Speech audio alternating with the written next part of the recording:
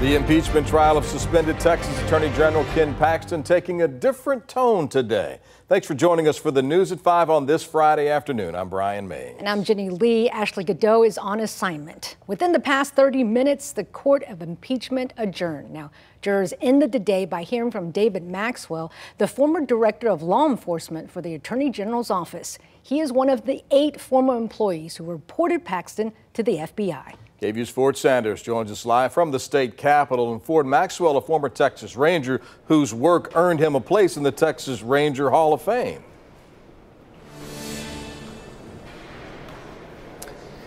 He is, and Maxwell's responses today are about as direct as you can get. Well, before Maxwell hit the stand, both the prosecution and defense had their final questions of Ryan Vassar. The defense hammered the former Deputy Attorney General for legal counsel on text he exchanged with coworkers, joking about being called a rogue employee and being fired from the AG's office.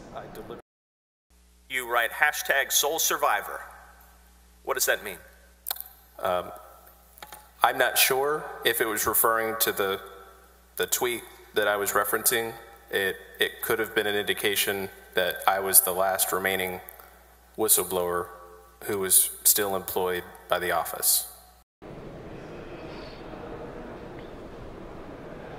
Let's get to David Maxwell, the former director of law enforcement for Paxton's office, was next to take the stand. He remained calm as he told the jurors he thought Austin real estate investor Nate Paul was a criminal and that Paxton should cut all ties with him. For the first time in this trial, we actually heard what Nate Paul thought the FBI had done to him.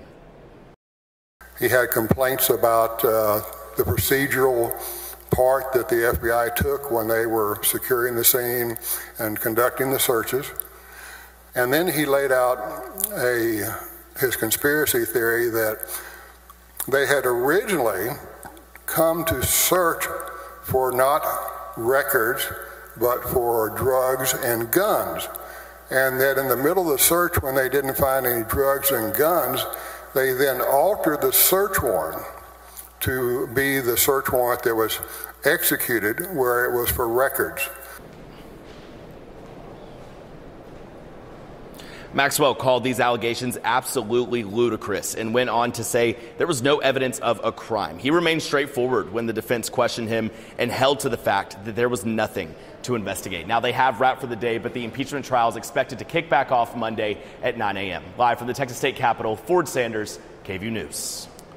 Ford, thank you very much for that. KVUE anchor and managing editor of political content Ashley Godot and Tony Plahetsky, senior reporter, joining us from the KVUE Plus studio this afternoon. Ashley and Tony, you guys have been monitoring this trial from start to finish every day. What stands out to you?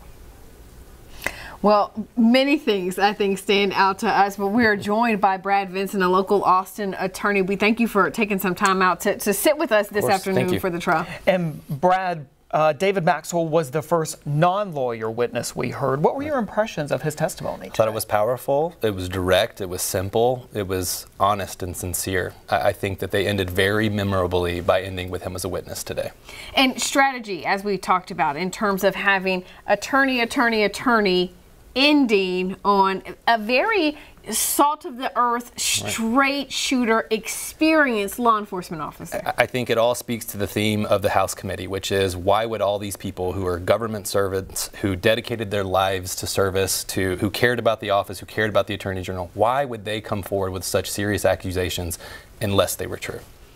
Did you think the defense landed any punches in their attempt to cross-examine Maxwell? Not with Mr. Maxwell. I don't think they got anything out of him. I think the theme was that they were trying to get that he was the seasoned law enforcement officer. He knew all the things that you're supposed to do with a proper investigation. And the idea was, well, why didn't you? And he said his response was because an investigation in this scenario would have meant that we were committing crimes. Brad Vinson, Austin attorney, thank you so much for helping us break down all of these issues. Testimony resumes at 9 a.m. sharp on Monday morning. Brian and Jenny. We'll all be watching. Ashley, Tony, and Brad, thank you very much for joining us here on the News at 5 today. And of course, you can watch each day of the impeachment trial on KVUE.com, the KVUE YouTube channel, and KVUE Plus.